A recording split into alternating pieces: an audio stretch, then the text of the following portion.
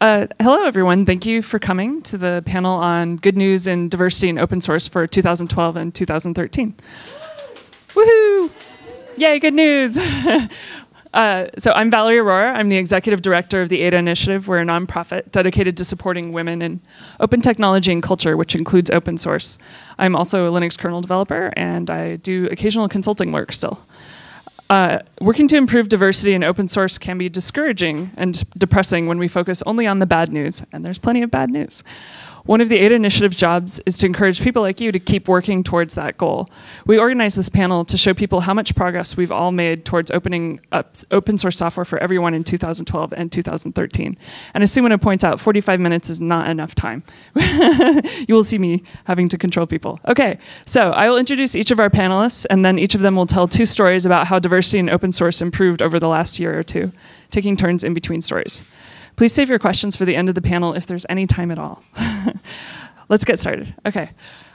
Ashe Laroya is a developer in Debian, a former software engineer at Creative Commons and the Participatory Culture Foundation, and lives in San Francisco. Today, he is the executive director of OpenHatch, a nonprofit that improves newcomer friendliness and gender diversity within open source communities and programming user groups.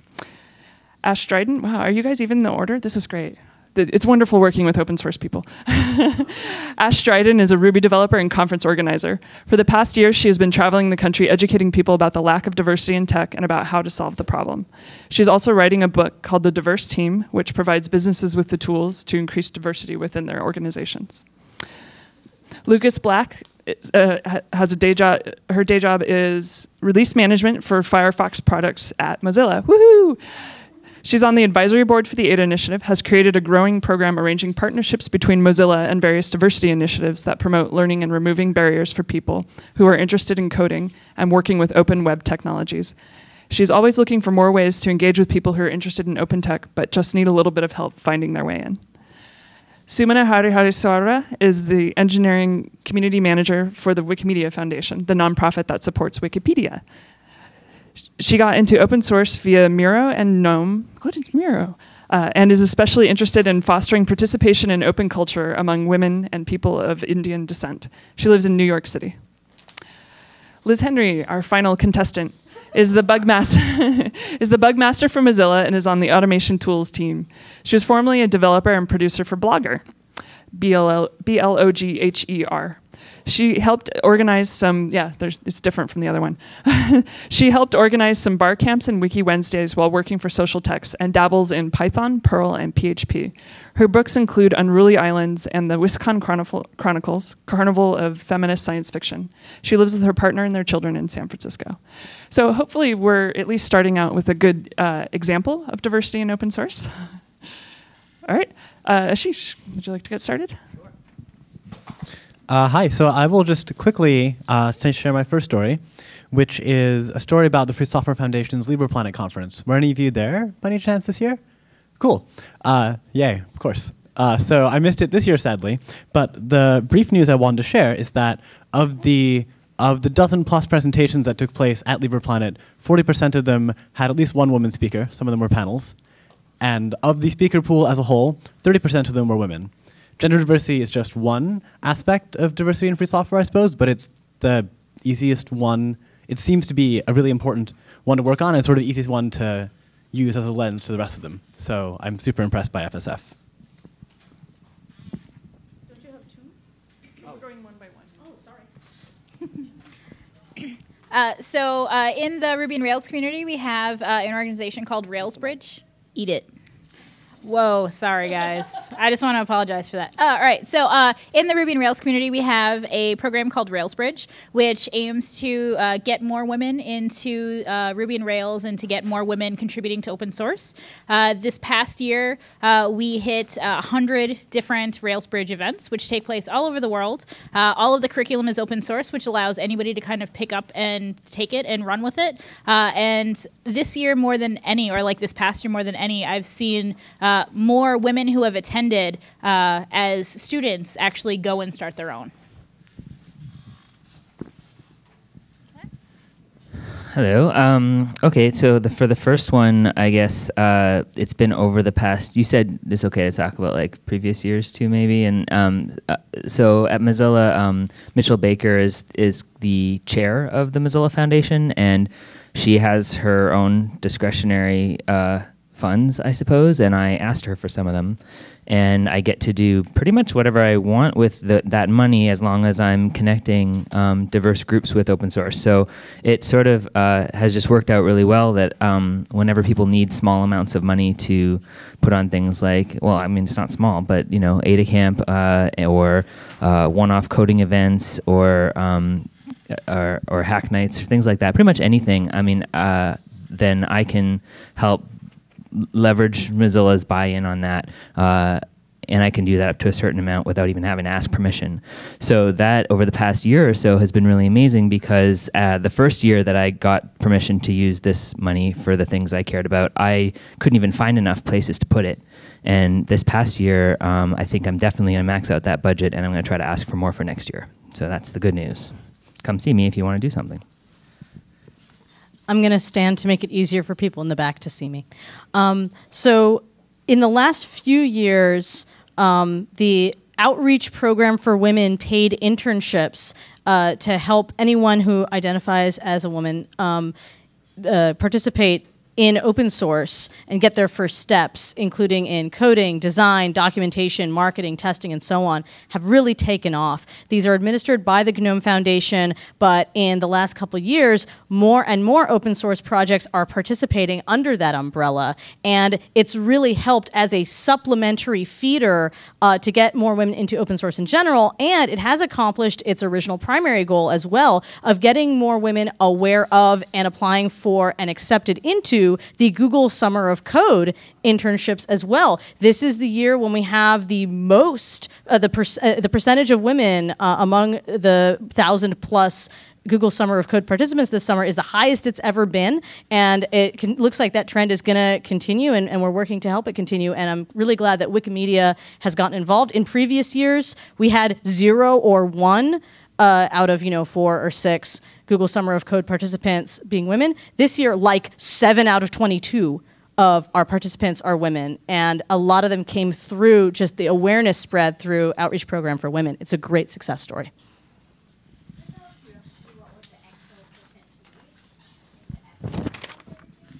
I will look up the percentage and tell it to you at the end of this talk. Hi. I wanted to say, as an example of increasing diversity work in open source, I really enjoyed the accessibility work that was done at Ada Camp just last week. At least Ada Camp happened last week. And then I was very pleased and surprised to get here to Open Source Bridge, and there were like blue tape travel lanes, which help a lot of people for access, not just wheelchairs. A lot of those ideas I have been trying to spread through Contagion into the open source tech or tech conference world from WisCon, which is a large feminist science fiction convention that happens every year in Wisconsin.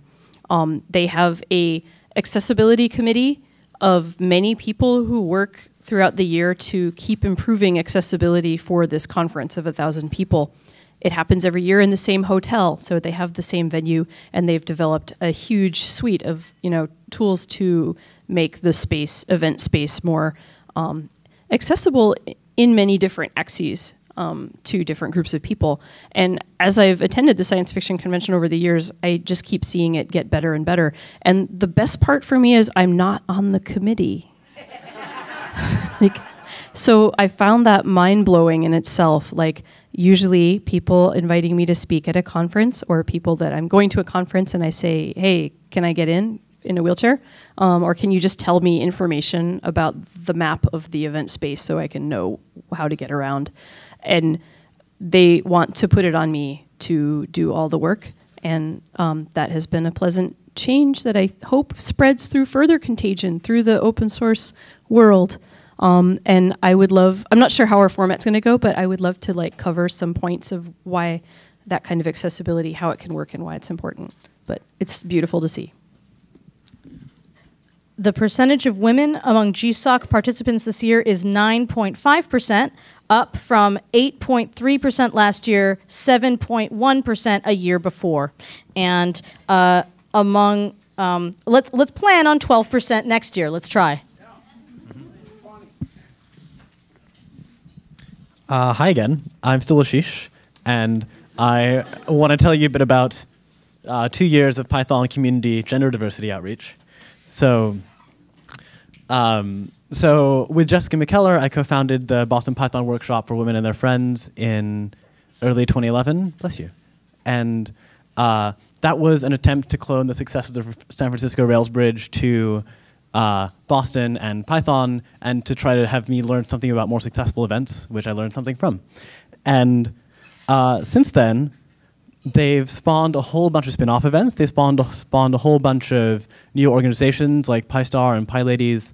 And I think what's especially interesting is that in Boston in particular, some of the attendees who, through this, learned about the Python user group created other meetup events like Boston Open Government that often meet co-located with the Python user group. So it's creating sort of content diversity as well as people diversity. And this year, the Python Software Foundation is sponsoring OpenHatch to run a meta mentorship thing where we help Python user groups run a greater number of gender diversity events, newcomer friendliness events, and bring more gender diversity to the speaker pools of those user groups. And I am now bound over the next 5 months and the previous month to do that about 14 times across the world.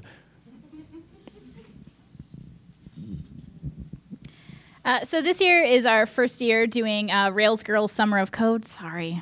It's our first year doing Rails Girls Summer of Code, which is very similar to the Google Summer of Code project, with the exception of that we don't require the women who are participating to be students.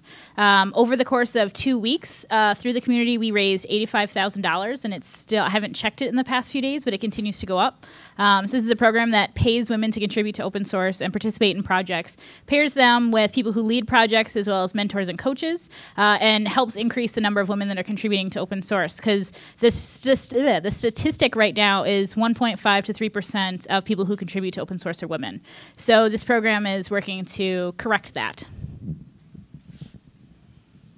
Okay, so the second thing that I guess I would talk about a little bit is actually more organizational. It may not be as forward-facing because if you're not a Mozillian, you won't hear about it. But if you are, and maybe you are, because there's thousands of people out there who do contribute to Mozilla, but we're going to be having a summit in October, which will bring 3 different locations, 600 people in each, to really align on what it means to be a Mozillian. And part of the work I'm doing right now for that is working on a diversity committee that will be engaging those attendees in very specific ways in which we can move forward, acknowledging the diversity we already have and being more open to more diversity. So for me, that's a really exciting shift, because people may or may not know that there were some times when some things at Mozilla were very tricky with regards to some really strong opinions by some people and some very exclusionary communication styles. And so I'm really happy that we are now, that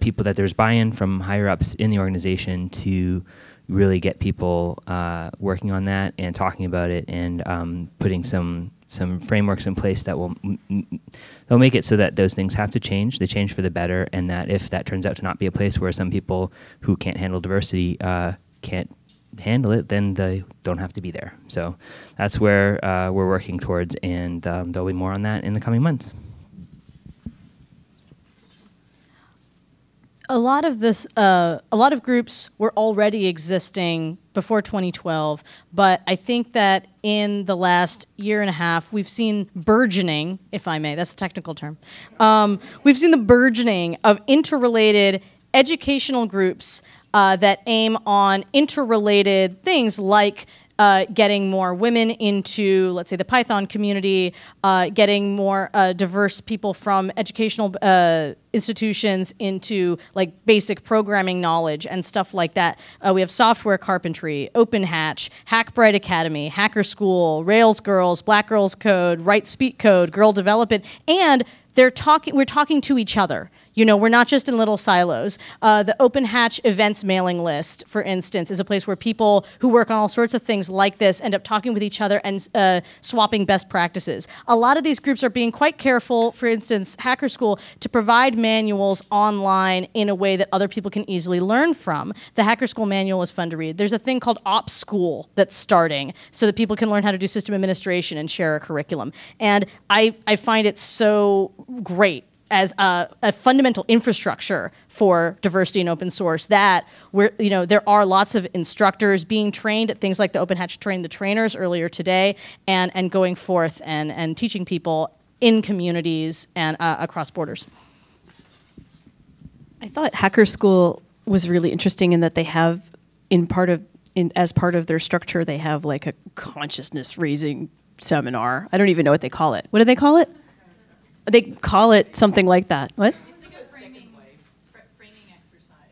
Yeah. Well, maybe they call it something else like diversity, but yeah. So anyway, I wanted to talk a little bit about hacker spaces and the burgeoning. No, the emergent, the emerging Feminist Hackerspace Alliance. Is there a name? What? Feminist Hackerspace Alliance. Right now, I mean, a name is pretty much all. And well, so some years ago, I started asking the question: if we were acting as feminist hackers, what would that mean? Would we be doing anything different, and would we be doing it differently? Would we have different ethics to our hacker-iness? And the discussions around that led to some interesting things, including a feminist hackers mailing list. I guess that has been one location, along with Geek Feminism and the Geek Feminism Wiki and ADA initiative, of people being in touch with each other and then being inspired to start hackerspaces. I'm not sure, Lee, I'm looking at Lee because she's part of the part of the new Seattle Feminist Hackerspace, the Attic. And now there are efforts, I think, in Portland and in San Francisco. And there's one I just found out about last night in Montreal, so I didn't even know that was happening. So people are doing this not to split away from existing hackerspaces, but to provide, I think, a source of strength. And I think if you think of them as outreach and incubators and safe places, where we don't have to have that fight. So I'm just thinking of that. If I weren't having to explain feminism to people all the time in my hackerspace, then what else could I be doing? So I'd like to be doing that in a hackerspace. And I hope that makes sense, but I'd like to be doing that and then be able to work better with the lovely hackerspaces of which I'm also a part and will remain a part. So that's been awesome. And there is no secret feminist cabal that I'm proud to be part of.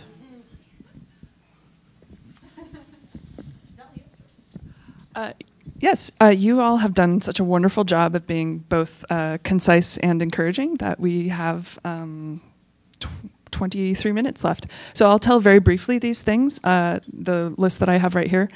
You can talk amongst yourselves to decide if you want to tell more stories, or maybe we can get people from the audience to come up here and tell their stories as well, because I know we have a lot here. All right, so consider it amongst yourselves. I wanted to mention something I find very exciting is the formation of Homozilla, the group for LGBTQ people at Mozilla. This is something I've been looking for a long time and thrilled to see. I don't know that much about it because I'm not part of it, but maybe one of our Mozillians can tell us more. There's now a code of conduct for the covering the entire Mozilla community, and the Python Software Foundation and the Django Software Foundation are very close to adopting one as well. One of the things that I liked specifically about the Code of Conduct for Mozilla is that they said the point of this is to stop exclusionary behavior, like things that unnecessarily exclude people for things that are not relevant to what we're doing. And that was the first time I really saw that articulated in that manner. So it's like, okay, we're getting somewhere. Just some quick statistics. I know there's a lot of bad press about PyCon this year, but it had 20% women attendees and at least 20% women speakers. This is incredible. I can't even, I never would have, if you'd told me this a year ago, I wouldn't have believed it. And another quick note to show the depth of support, 85% of JS Conf attendees donated to the ADA initiative. It was a little checkbox you had to uncheck. 15% of people cared enough to uncheck it. But I mean, this is still 85% who were willing to give $5. This is great. So, thoughts? I think we all want to tell a story. Yeah, we have some more stories. And I'll be skipped and figure it out as that happens. So I've been very encouraged over the past year. I've been traveling the country and speaking a lot online and writing blog posts about the lack of diversity in tech and what we can do to kind of fix it and the causes of the problems and maybe the kinds of behavior that we can start changing. And I've been really encouraged to see the number of people that are latching onto it from all walks of life, from all over the world. Even for as many people who are kind of upset about the idea that we talk about things like diversity, I've seen so many more people basically step out of the shadows and say, like, hey, this is what we should be doing. We do want more people. We want everybody to feel welcome and comfortable in our communities. And I've seen that in so many different software communities. So thank you if you're obviously part of those people. I think, Liz, you seemed like you. Oh, I don't have to. Oh, go ahead. Go ahead. Okay. I was just going to say about PyCon, I really enjoyed, like Lucas and I helped put on the host the feminist hacker lounge, and we just had the idea that we would get a booth space and we would set it up with beanbags and make it like a cozy den living room for people to just sit and hack and do whatever. And that worked out beautifully, and people came in, and we were right next to the Pi ladies, and we were sort of in a little nexus of nonprofit women Python diversity organizations. It was great. Yeah. Yeah, and people commented so much on, oh, I feel welcome, and you're not behind a table and talking to us across the table and trying to give us a sticker. You're just saying, come on in and hang out with us. And that's the way I want, like, our open source projects to be, you know. I'm at the Wikimedia Foundation, and I'm really happy about some things that we've been doing the last couple of years, specifically aimed at decreasing our gender gap and improving the ratio of contributors and readers and so on our projects. Within the Wikimedia communities, the technical communities, and then certain individual local physical communities and so on, we've seen a spread in the last 2 years of friendly space policies. I really am thankful to the Geek Feminism Group and the ADA Initiative for sort of starting the language that then, I customized a little bit for our technical events, and then some other people have customized it a little for their local events. Wikimania, our yearly conference, now has a friendly space policy, and we're actually going to be talking at that conference about, hey, wouldn't it be nice if there were a friendly space policy online? And that, some contributor that, just put this submission in and it got accepted, and then sort of contacted me and some other people who'd been interested and said that. We've also seen that there's growth in initiatives that have, as a sort of side effect, sometimes quite intentional, the effect of bringing in more women contributors, like our partnerships with galleries, libraries, archives, and museums, the GLAM projects, because when you bring in like museum curators and librarians and stuff like that into Wikimedia partnerships, there is a certain gender balance there that's different from the one that's currently on a lot of the Wikimedia projects.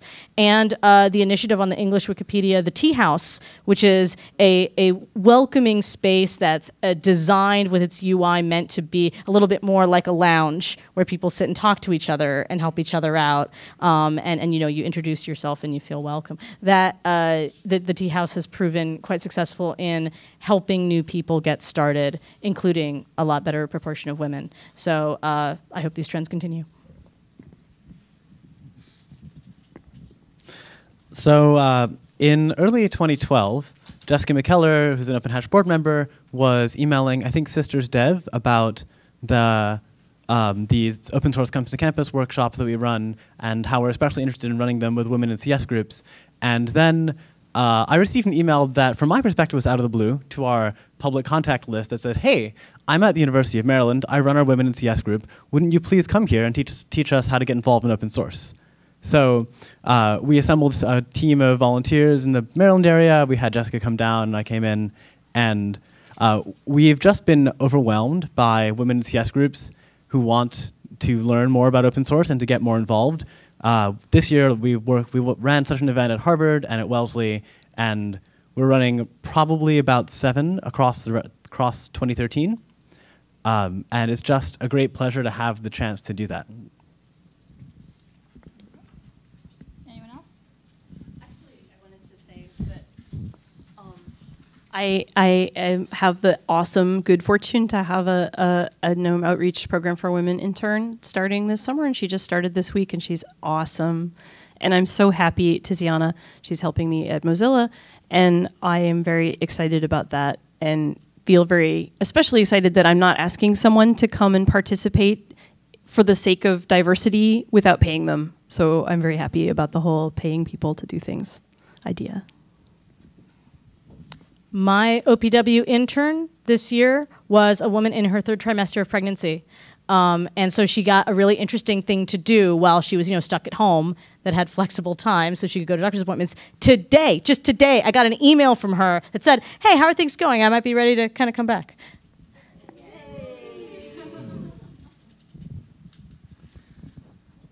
Yeah, this is fantastic. I'll talk a little bit about backlash and how it's a positive sign, and then I suppose we can take questions or stories from the audience. Great. So this is often when we make some sort of big progress in the cause of diversity and open source, it upsets people who like it the way it is. And this results in some giant online outcry or an in-person sort of event or insult or something like that. It's really hard to see these things and not think, this is my community. No, this is a loud, obnoxious part of your community. And when it's really nice to have numbers like the 20% women at PyCon or the 85% at JSConf who donated to the ADA initiative, right? That tells you, like, yes, the majority of the people in your community probably agree with you. And it's just hard to tell because we're nice and polite or something like that. So, but backlash is a part of social change. It shows that you're upsetting people who like things the way that they are. And so I really encourage you to be angered by backlash and to be provoked into action, but also to say, hey, we're making progress. So, all right. Questions or stories?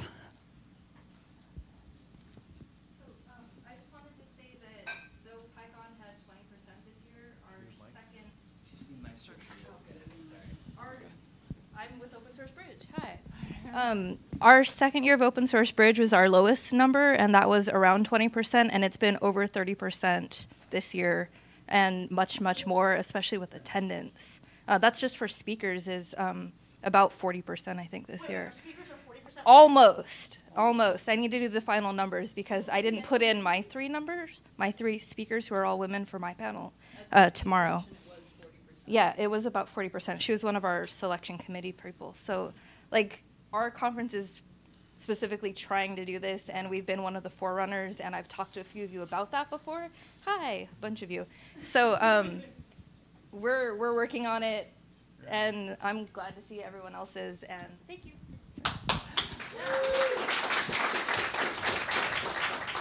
So yeah, it would be great to see blog posts on that. And I think OS Bridge is such an example for the rest of the open source community. It's the social justice and open source conference. It's wonderful.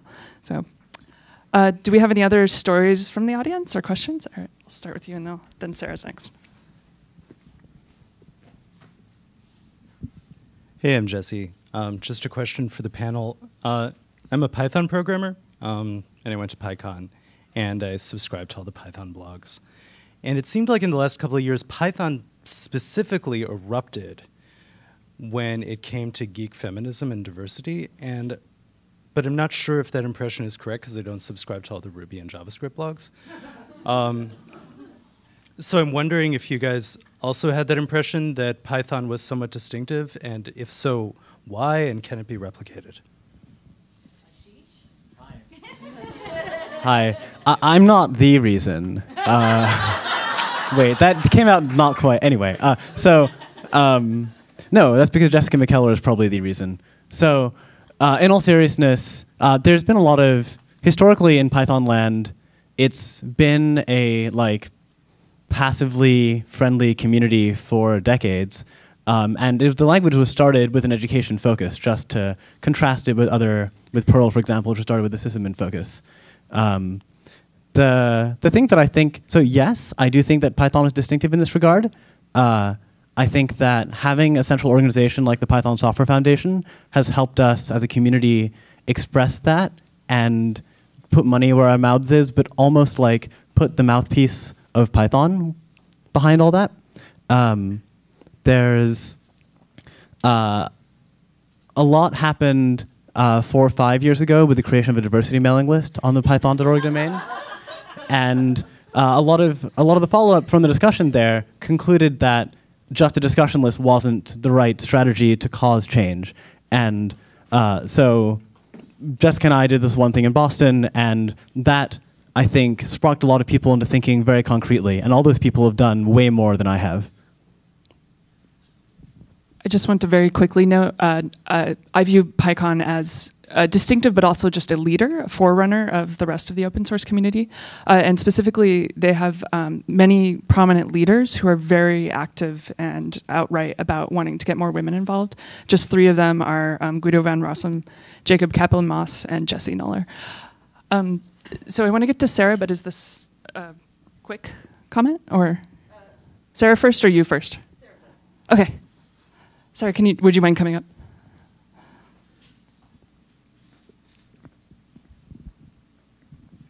Hi, so I'm Sarah, and for the first time this year, can you hear me now? Yay!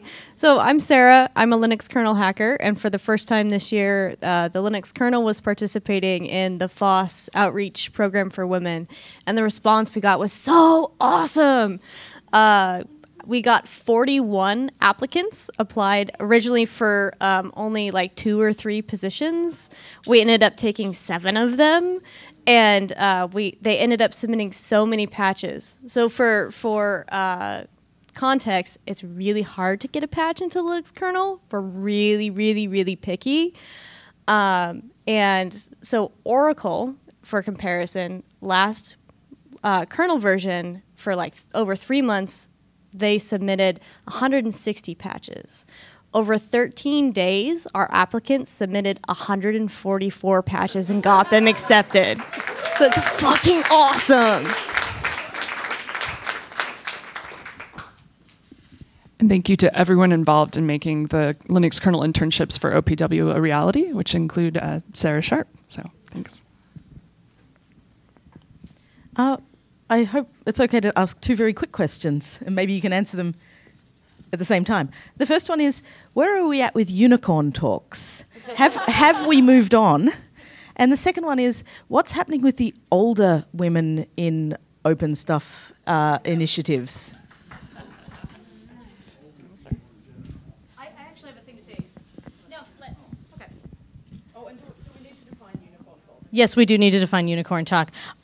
So I'm trying to remember whose law it is that if you are a woman in open stuff, you will eventually be asked to give a what it's like to be a woman in this thing talk. I don't know. Maybe I'm lucky. I don't know if I've actually gotten invited to give that talk yet, but maybe it's just the Damocles sword, you know? That, like, I don't know, maybe someday, like 5 years from now, I'll go into a completely different open stuff thing, and then dun, dun, dun, dun, dun, dun, you know, it'll come to me. But I wanted to mention that OPW has actually been useful for women, as I mentioned, doing maternity in some way, and women transitioning back into the workforce after some period of being full-time stay-at-home moms. Or something like that. We have a few people, either in the most recent round or in the current round, who are doing that. And so, but I don't know if it's really specifically about like, OPW is not like mega focused on that. But I think it's still useful as a side effect. It's a thing you can do from home. It's flexible. It's meant for, you know, an on-ramp. So that has been helpful for some of those folks. Oh, sorry. Sorry. So as a woman who kind of does give the unicorn talk quite a lot, I personally find it really important, and I've been really inspired by people like Scud who have given talks that could be construed as the same in the past. just because there are a lot of people who don't necessarily understand still the diversity, lack of diversity is a problem, but also that the lack of diversity in tech isn't just related to women. So that's been something that's really important to me, that we're like pushing all of these initiatives in a very intersectional way. So we're confronting, we're confronting a lot of different problems and helping a lot of people that don't necessarily have the visibility or the voice yet to be asked to give a unicorn talk about those things. Yes. So you said it. I'm so glad. So we had the downstairs. I noticed the intersectional feminism stickers, and the person behind the sticker table asked me, "People are really happy about these stickers. What is intersectional feminism?" And I was like, "Google it. I gotta go." And but